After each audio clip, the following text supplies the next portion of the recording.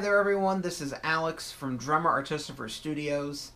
A few weeks ago it was Valentine's Day, and I decided to do something unique to give to my wife. Since I'm a prop maker, amongst other things, and both of us are huge geeks that both absolutely love Harry Potter, I decided to use a video I saw on YouTube from the channel Muggle Magic, where he created the Wonder Witch products sold by the Weasley twins in their shop in Diagon Alley. So he went and recreated all the labels pretty much the way that they were shown in the movie and made a series of products, from bath soaps to nail polishes to deodorants. He had a nice little run of stuff. I decided to do a limited run of Wonder Witch products, but because my wife loves mermaids, I made the mermaid collection.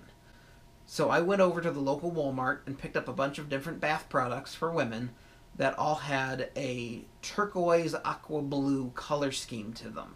I got a deodorant, some nail polish, bath soap, hand soap, bubble bath, a nice little run of stuff that were all that aqua turquoise color.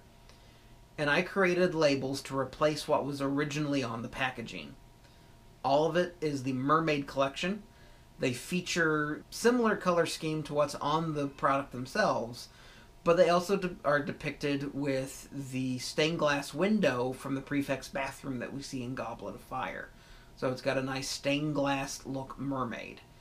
And then I also went through and used Photoshop to create an image for a Honeyduke's caramel bar.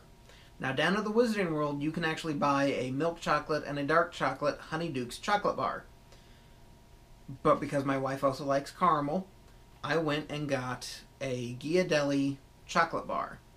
I removed the wrapper and scanned it into my computer, imported it into Photoshop, and used that as a template to create a new wrapper for the chocolate bar. The design was based off of the actual Honeyduke's bars, so that it looks like it could have been bought at the Wizarding World, but I changed the color scheme to look so it gave an idea of what was in the package. In the back of the package I also included Diagon Alley and Hogsmeade labels to show where they had branches that you could buy the chocolate. So this was just a way that I wanted to create something simple but fun that I could give to my wife instead of just going to the store and buying something right off the shelf. I wanted to make it more personalized so that she could enjoy it. Like I said, I used Photoshop for designing all of this. I didn't do anything drastically complicated in any of it, really.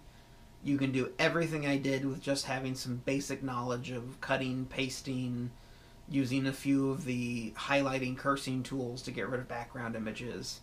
I have not been trained in how to use Photoshop. All the knowledge I have of it I got from tutorials or friends that have been taught how to use it, showing me some pointers on how to work with the program.